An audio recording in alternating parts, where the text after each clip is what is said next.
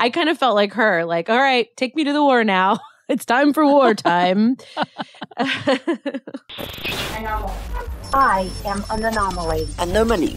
I am an anomaly. I am an anomaly. Anomaly. An anomaly. Anomaly. Something that deviates from what is standard, normal, or expected. An oddity, peculiarity, irregularity, inconsistency, incongruity, a rarity.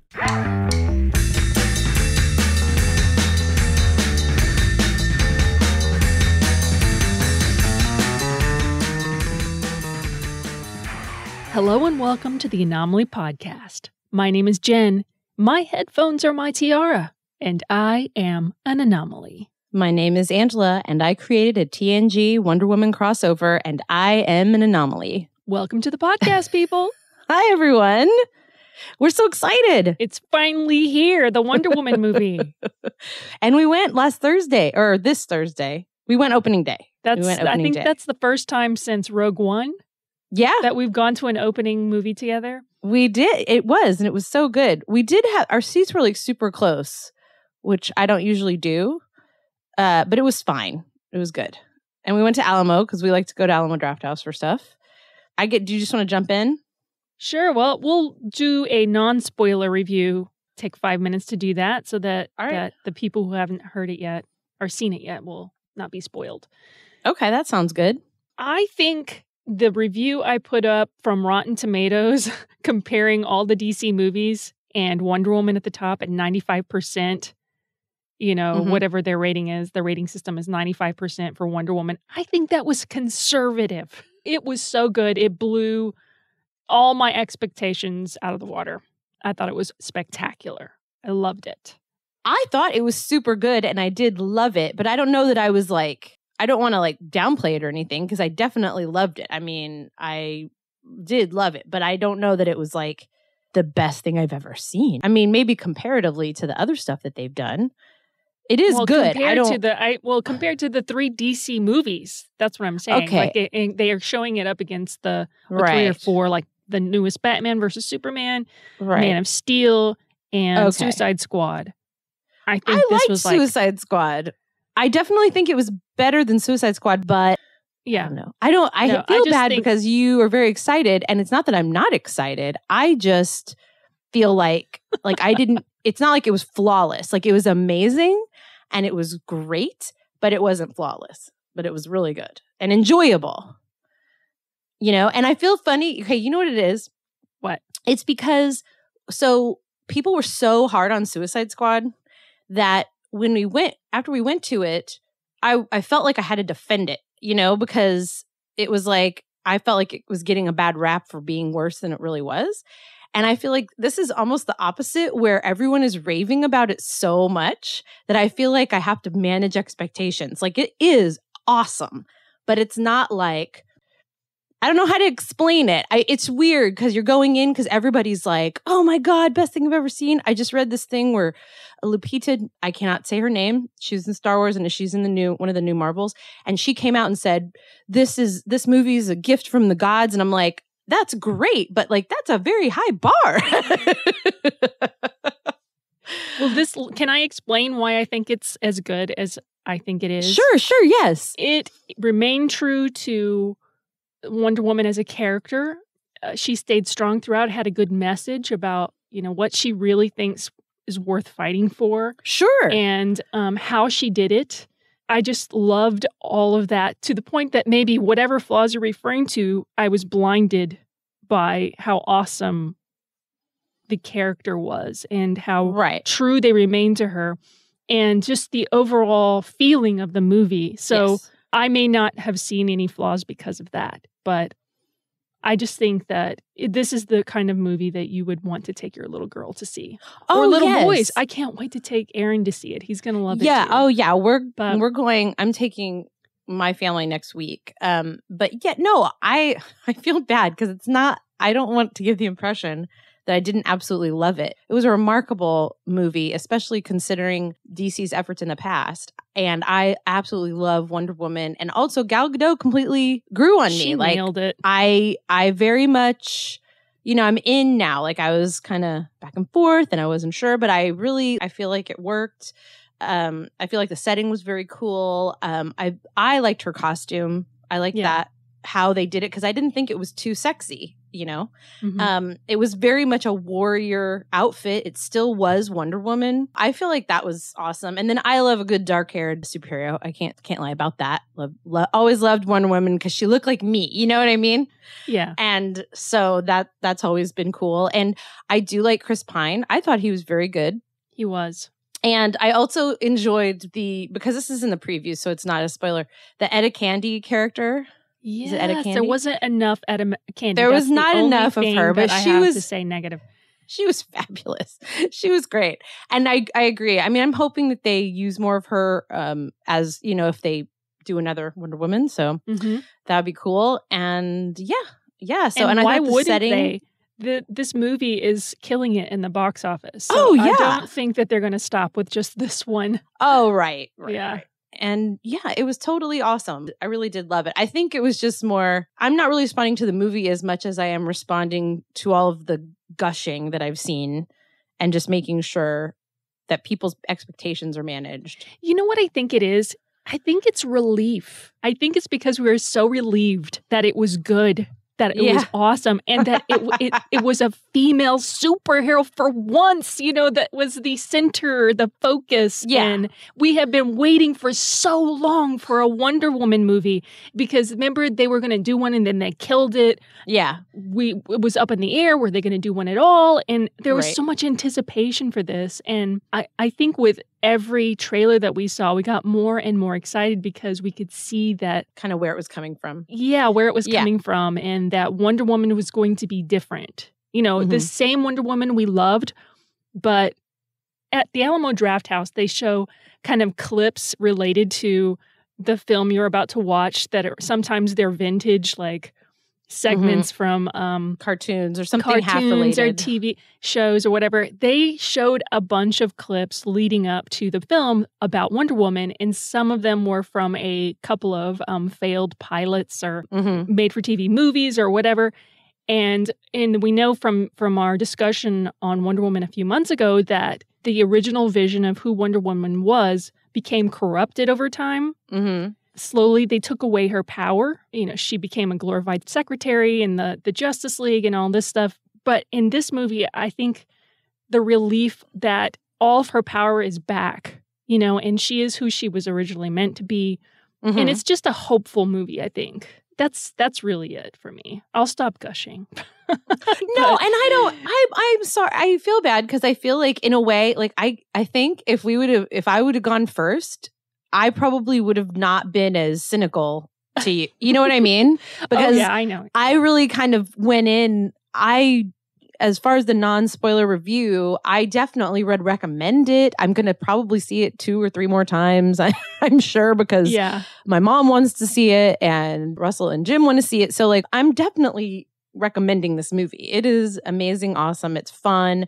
I like the World War I setting. I know that's been something that people have poo-pooed about, that she was created, in World War II and she was fighting Nazis, but this is something different. And I think it was okay. I think it was good because I think that was a good way for them to kind of disconnect themselves from and kind of start a new story. Yeah, I agree. And not only that, but it would remind you too much probably of Captain America. Right. And I'm sorry, Germans, you're always the bad guy, and that's not right. But if you do stories, the bad guys. If you do the stories, or the English are bad guys too. But that's true. And maybe in other countries, and I'm sure Americans are bad guys, so it's okay. We're evil capitalist scum. So anyway, but no, I definitely did love it. And I just love Wonder Woman so much. It definitely gave me feelings. I had to feel feelings when I was watching it, but I thought everyone was really good. And she was very good in the action sequences and music and all that stuff. So, and there's no post-credit scene. No, you don't have to sit around forever. There isn't any. No. Yeah. We'll do that favor for you. So if you want to leave the theater right away, you can. So are you ready? I am. Let's do the spoilery stuff. All right. Shields up. Red alert. Spoilers decloaking off the starboard bow. Yeah, that was a warning. So this is the part where we ruin everything for you. So if you haven't seen the movie, you've had your warning. You have. There you go. You have had your warning. Now, the first thing is that because it takes place, it's a flashback, right? Yeah, yeah. And if you know anything about Wonder Woman, it really doesn't spoil. You know what I mean? Like, I didn't feel like there was any large revelation, like the Darth Vader is Luke's father thing. I mean, right. There's nothing like that happens because it kind of begins and ends in exactly the same place. Except I don't remember in our research for the Wonder Woman discussion we had a few months ago that she was the God Killer. Right. Well, but that may just be something because, and you did more research than I did, but isn't there different versions of her origin? I mean, it's always been there sort of a couple of them. It's always been related to the Greek gods. It's always been related to that, and the island and all of that was kind of on a mystical plane, sort of, or protected, and so she has always been related or some sort of demigod, right? Yeah. But I think that where she comes from, like I don't think she is the daughter of Zeus, in the but comic. in this one version, she is. So like that's now established. So this is what I was thinking though, is that to get your brain around it, there was a point in the movie when I realized that if this is the Avengers, she's not Black Widow, she's Thor. Yeah. So as far as this cinematic universe is concerned, Wonder Woman's Thor, right? Mm-hmm. So it starts off on the island and she's a little girl. I liked the origin stuff with her on the island, and I know that you don't think I'm telling the truth, but I did know that she was the God Killer. I know that you didn't believe me. I don't think I just meant but it's because the mom was being so weird, and then after that happened where she was able to defend herself the way she was, and everyone kind of freaked out a little bit, like everybody be cool. It seems like everyone knew but her, Oh, yeah. Yeah, they said that she could never learn who she really was. Right. But I felt like the beginning was too long. I feel like, because it's over 2 hours. It's 2 hours and 20 minutes, I think, is the running time. And I really did enjoy, the female power thing they got going on. And Robin Wright, who I did not recognize, is the general of the army. And is the one who trains her and stuff. But I felt like that whole thing, like the whole beginning of them on the island, to me, could have been condensed just a little. It was just like before, it just took too long to me to get kind of to the main action. And then I also didn't really get a good idea of like how they got in there in the first place. Like they just happened upon it. No, Zeus put them, they said that Zeus protected them on the island from the outside world. Ares. But then how did Steve get there? Huh? From Ares. So then how, I mean, I guess it seems like some sort of veil, like some sort of camouflage. Yeah. And they just kind of stumbled through it. Okay. So it is physically there, obviously. Yeah. There was just, and then and the other thing, and this is funny because I think in a way we needed to do this probably earlier because now I've had time to think. I was so excited after the movie. Well, maybe that's not a bad thing. And I think that's the way, what? Maybe that's not a bad thing. Because maybe you're right. There's been a few movies where we were super excited, and then afterwards we're like, it wasn't that great. But that doesn't take away the initial excitement and enjoyment of the movie. Okay, so anyway, I don't understand why the Germans, just like you come across something that's obviously not of this world and you just keep shooting. Like what if this is important? You know what I mean? What if, I don't know. The logic of that was weird to me, but the whole point is that they were shooting at them. That's true. They were defending themselves. Yes. But, and I get that. But anyway, so it is interesting. I did like all the stuff with Steve was cute, and her just sort of being very innocent and, in the beginning. And innocent, but wise in sure, some ways. I'm talking more. Right. Yeah, innocent of their world, like babies and cars and things like that. But knowledgeable about other things, like when he's talking about going to bed, sleeping with her, and she's like, "Oh, please, I already know. I know all about that procreation thing." Yeah, I've read all how many volumes Oh, gosh. 12 volumes. That was funny. I think that was when I went to the bathroom. You missed that part. It was the beer. I had to have beer. No, but I went early because, there's always something. But I vaguely remember that. I remember them talking about it because it was right when they went on the boat, right? They were talking about it on the boat. Yeah, and I think you also missed the part where he stood up in the bath. Did you see that part? I saw that. I saw that part. Oh, okay. That part. Yeah, that was nice. I'm not going to lie. That wasn't bad. Well, and it's weird, though, because it's like, I did think it was kind of gratuitous, though. Yeah, it's kind of similar to the blonde in Star Trek. Yes. Which one was it? I can't remember which one. It's the one we didn't like. Well, I like that actress, and I like the character ends up being Kirk's wife, like in the other timeline. Mm-hmm. So anyway, I know what you're talking about, but you're right. It is like the opposite. It's the opposite. It was kind of gratuitous, especially if you consider that the only other sexual part was barely a kiss and a come hither look. That's true. So that's why to me it kind of felt gratuitous. Now, I am not going to complain about seeing Chris Pine in all of his glory. Not at all. Absolutely not. And there's no full frontal. You don't actually see anything, but there's definitely very little is left to the imagination in that scene. But it just doesn't seem like, I don't know. I just felt like it was kind of gratuitous. Is that so silly? It's like the opposite because you always see, oh, here's a naked woman. But you're right. It's exactly the same. We did make a big deal out of that scene in Star Trek. Into Darkness. Yeah, it's Into Darkness. It wasn't that bad. I like that's another story. So you can listen to our show about that.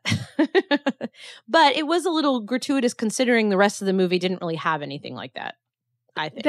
That's true. It was a little off balance, I guess, because like the one romantic scene, was left to your imagination. Very much. Which is fine. But it was a little off kilter. But it was a funny scene. It was funny. It was funny and it was cute. It's whatever. But to me, that was one of those scenes. They were still on the island where I was like, okay, let's get to the thing. It's time to get to the war. I kind of felt like her, like, all right, take me to the war now. It's time for wartime. The thing that I found interesting was the plot points. So you have kind of the real world plot point, and then you also have the gods plot point kind of happening at the same time.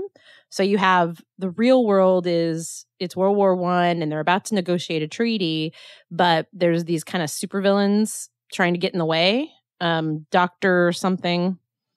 Poison, maybe. And I kind of want to know more of her story, where her face was all messed up and that kind of stuff. Yeah, I didn't like. I was kind of curious what was going on. Kind of felt like General Grievous. Like you just don't. It's like this interesting premise, and you don't get any more information. I think that she represented what war does to people. Okay, that's and what fair. Ares did to humanity. Mm-hmm. So I think that's what her purpose was. Right. So anyway, so she's trying to create, they're trying to create some super weapon, some poison weapon that's going to, turn the war in the favor of the bad guys. And then on another level, Wonder Woman, the whole premise is that Ares has done this to people, made them evil or made them fight each other, and that she has to go kill Ares. That's her mission. And all the stuff going on between the two sides, the good guys and bad guys, German allies, or however you want to say it, that's kind of secondary to her. She's just trying to get to Ares, like wherever the battle is like the worst, she feels like that's what she needs to do. And I thought that was kind of cool. I like that premise. You know what I mean? I like the idea that Steve had this one goal, because this idea of like, okay, you're going to go kill Ares, like, okay, that's fine, I guess, as long as it helps. But that she was very fixated on that. I thought that was kind of a neat way to spin it, I guess. And then it also made sense when she was able to just fight her way through. I admit that it was probably the margarita talking, but right at the scene when they're in the trenches and she sees the woman with the baby and they're talking to her about, how it's no man's land scene. And basically she's like, screw this. And she like takes her hair down and throws off her coat. And she's like, I don't have time. I'm just going to go. And it's weird. And I probably read too much into it, but this is one of the parts that I loved the most because it's like she gets up and she starts taking fire. And I don't know, like for some reason, like the mental picture to me was just like this catharsis of what it feels like to be a woman and a mom and a leader. Like nobody else is going to do this, so I am going to take care of it. And then just how, I don't know, like this tank, do you know what I mean? And then she goes in and just starts kicking ass. And that's the thing is that there's so much of this like feminist idea or non-feminist idea like wrapped up in Wonder Woman that it's really hard to see the forest for the trees. And I feel like this moment is awesome because she shows how strong she is. She can take care of herself. She can be a leader. But she was motivated by being a protector.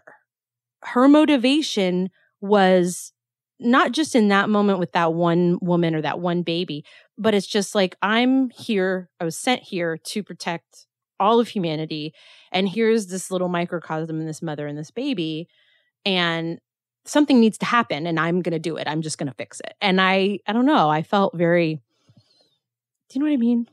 Yes, I do. In fact, I told Dave that scene was very poignant to me as well, because here these guys were telling her, no, you don't understand. We've been here for months and months. We progress a few inches and they push us back and it's just impossible. We can't even do it. And she's like, watch me. Yeah. I'm going to get this done. You'll see. Mm-hmm.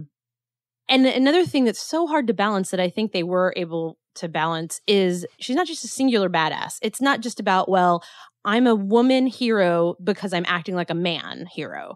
She still maintains who she is as a person. I feel like they struck a balance of that's something I have been wanting to communicate in life forever. Like there is a way to maintain all the parts of yourself. It's hard. It's so hard, but it's possible to be both a woman and a fighter.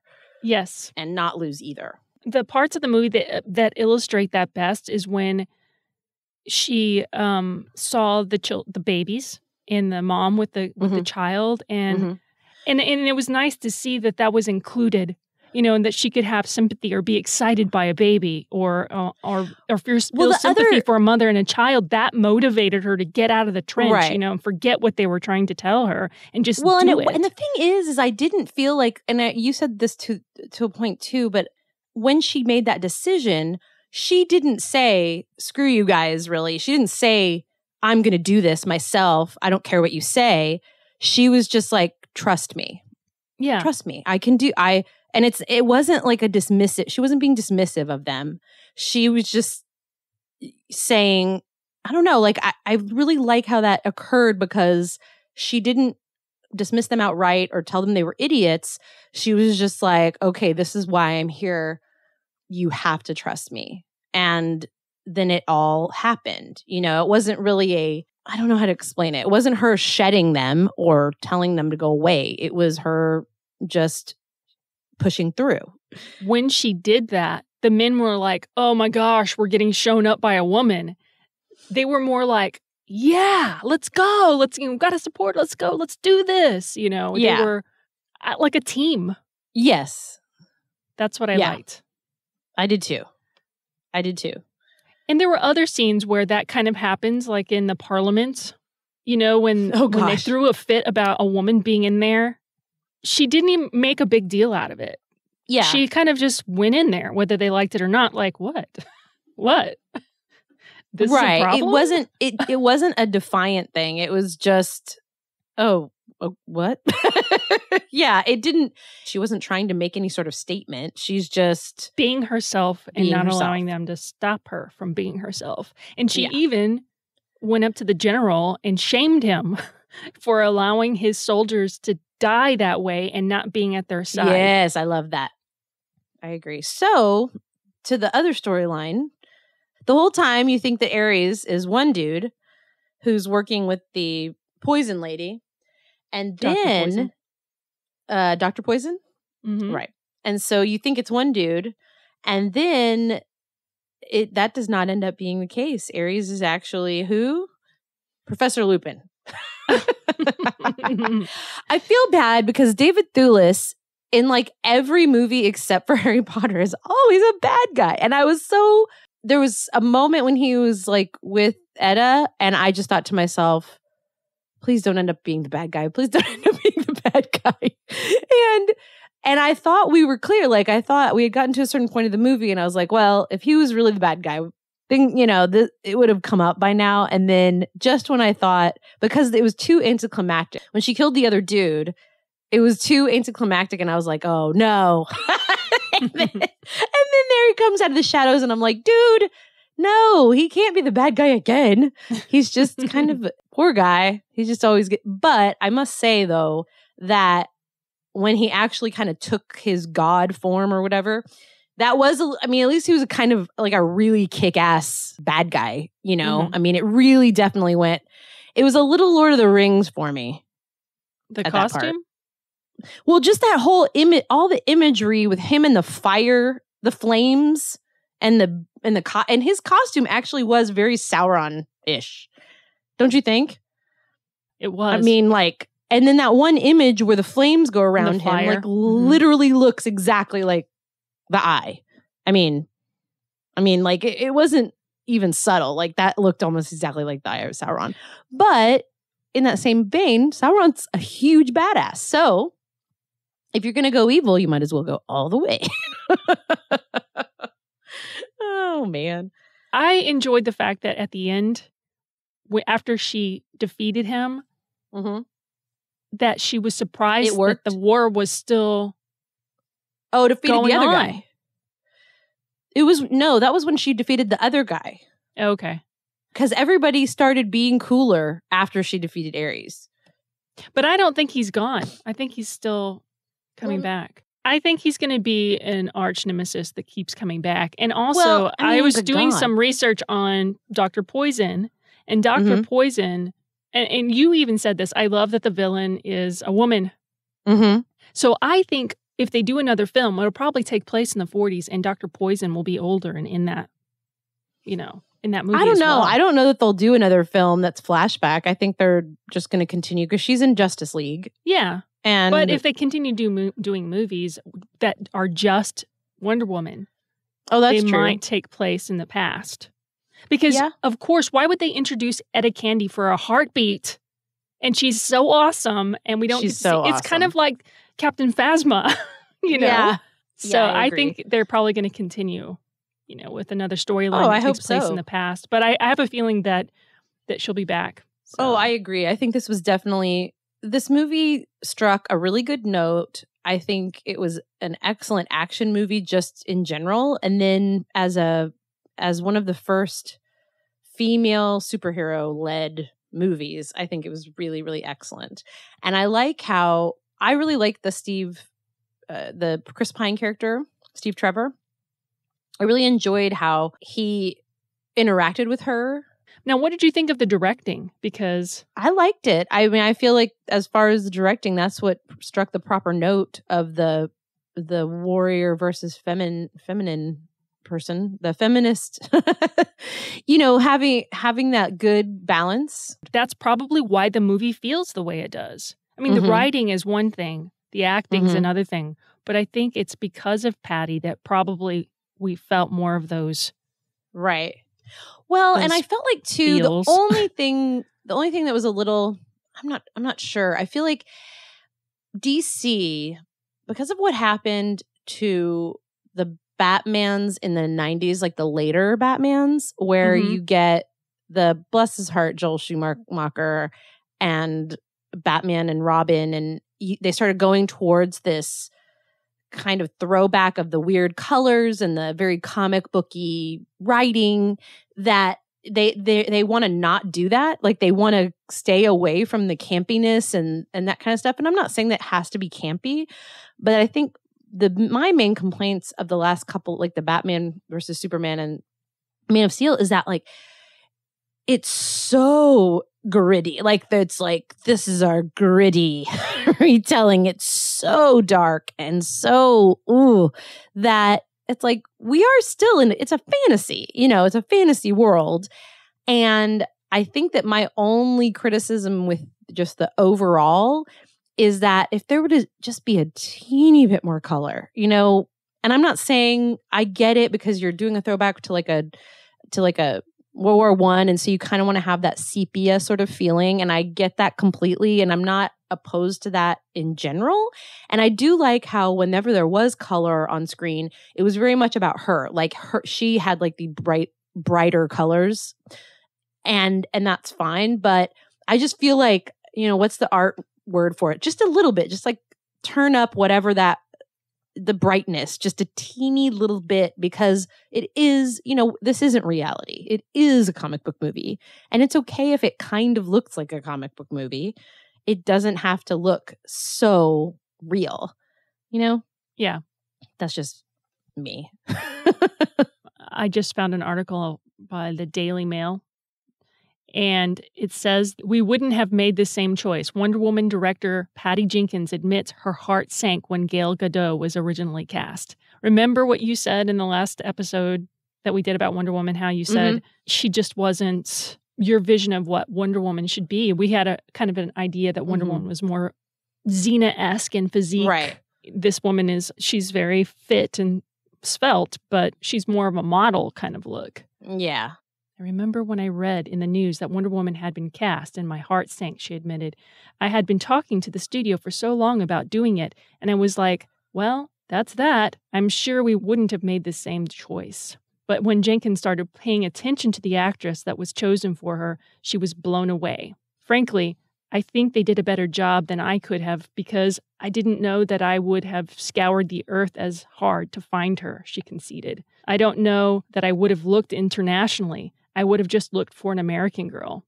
Mm-hmm. She described Gal's casting as a magical gift to her. And I think that's another thing that just made this feel so different, is that it wasn't an American. She had a ethnic look and sound. And I think that Wonder Woman needs that, you know? So, but at times, you know, I thought there were scenes where it kind of reminded me of the Linda Carter Wonder Woman, and just the way her hair was, and some of the scenes where she kind of tossed her hair a little bit. But it was updated. It was more realistic, I think. Does that make sense? Yeah, no, I understand. I mean, it definitely fit into the world that they created for her. So it did end up making sense. And I admit, I saw a picture of her I think it was right before the Hollywood premiere. And it was a picture of her and Linda Carter, like just in their little ball gowns or whatever they were wearing at the premiere. And they did look a lot of like I never would have thought that, you know, seeing them separately, but seeing them together, I was like, okay, that makes me feel better somehow. Yeah. that she and Linda Carter, seeing them together, I don't know, that made me feel better. I don't know why, it just did. And because it's familiar. It's familiar. I was willing to go along with this. Her. Yeah, that's true. And I was willing to go along with this anyway, you know? Yeah. But I think I'm not going to take back anything I said, because I did feel that way. It's kind of like the director said. I definitely did feel that way. And I also just didn't know where they were going to go with it. So I think I've always had, ever since, you know, a million years ago when they were talking about Joss writing a script and all of that stuff, you know, a million years ago, I had this idea of kind of a Buffy type of character. You know, kind of a reluctant hero who just gets stuff done, and something a little more ironic and self-referential, whereas they almost went exactly the opposite. You know, she's wise, but she's also innocent, and it's a fish out of water kind of story in some ways. And so it's way different. It's not bad. It's not bad at all. It's just different than than I originally thought. But since they went this way, she's definitely a good choice. Yeah. So, and I did enjoy, you know, we talked about this in the Wonder Woman episode we did, when she comes in and takes care of business in Batman versus Superman. That's one of the best parts of that movie. Yeah. She's a light in that movie. So I think that's cool. Yeah. Anyway. The costuming, like you were mentioning that she was always the bright, you know, wearing the bright clothes. Even though it wasn't that bright. Comparatively, like the one where she was wearing, where she was in London with the hat and the coat. That's that was beautiful. more dark, but she still stood out because of the hat and the way she kind of looked and composed herself and moved and. Yeah. I mean, I'm not even talking about the Wonder Woman costume. Obviously, the costume is what it is, but I'm talking about even obviously that is the exception. I think like the wraps that they even had, even the wrap in the dress she was in at the beginning of the movie before the flashback. Yeah, the bright it's just blue, like this bright red or bright blue. And then she's in a coat of some sort right after everything happens and it's a bright blue. It's more about that. That's what I was thinking of. And because everyone else is in very, very, very dark, drab colors. Yeah. I remember the thing I wanted to talk about was the sword and shield that she had with the lasso. Oh, yeah. One of the things I appreciated was by the end of the movie, like she thought she needed those things and broke into the tower on the island to get them to take with her.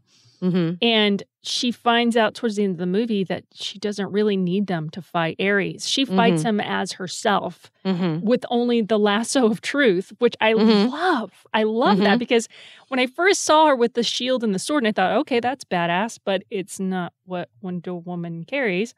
Yeah. And in our discussion about Wonder Woman, we talked about the fact that the power of love is what she uses and just really in the lasso of truth, and that she doesn't kill, and over the years that became, more of what she was doing was killing and fighting and being more violent. But at the start, at the origin, she was intended to be the opposite of a male hero, where she didn't kill, she didn't conduct herself the same way. And in that scene, it just reminded me so much of what she was meant to be. How she fought and just the message that she had about love and fighting for love. And the fact that the sword just fell apart. She didn't need that. That was symbolic too, in a way. Well, because that was never the weapon. It was her. Right. It was her the whole time. It was you all along, Dorothy. Yes. No, I agree. I do. I agree. I like that it was just her. It was, and the thing is, all the things that she has are just to focus her power. It's really all about who she is and what she is, which is very cool because that's all of us, Yep. Makes us feel better. Makes us feel more empowered. Makes everyone feel more empowered, I think. So that's very cool. Yeah. Maybe she'll get her invisible jet next. Oh gosh. It's so funny. The invisible jet. That's pretty awesome. Anyway, well, I thought it was really good. I definitely enjoyed it. I'll definitely recommend it, and I'll probably see it again. I'm almost certain that I'm going to see it again in the movie theater before it leaves. So I am too. It'll probably steep a little bit in between, and then when I see it again, I'll have different insights after seeing it again. So sure, but I'll have to listen to our episode again and find out if I've changed my mind. Yeah. Yeah, that's okay. That's okay. We are allowed to change our mind. Everybody is. With new information, you can form new opinions. What did you guys think of the movie? Yeah. We want to hear from you. Please. Yes, and you can do that by emailing us at girlygeeks@gmail.com. That's girlygeeks with a Z @gmail.com. Or you can call our Google voicemail line at 432-363-4742. And of course, you can get in contact with us on Facebook and Twitter. Find all those links at anomalypodcast.com. That's ANOMALY podcast.com. And we'll have the link to that episode we were talking about where we had our Wonder Woman chat, The Secret Life of Wonder Woman, which is a book by Jill Lepore that we used as our reference, and her origin story, and the creator, William Marston. Check that out. We'll have links in our show notes, and to Suicide Squad and a few other superhero movies we've reviewed over the years. And the Star Trek one, since we referenced Star Trek, it. yes, we'll reference that one as well. We'll link to it. I wanted to also thank one of our listeners. I brought the book of stamps with me to show you. Chris M. from Canada snail mailed us a commemorative Star Trek book of stamps from Canada. Awesome. Yeah. Cool. That was very kind of you. Thank you very much. Cool. And then we got some voicemails and stuff. We need to do that's okay. a listener mail show at some point. But okay, sounds good.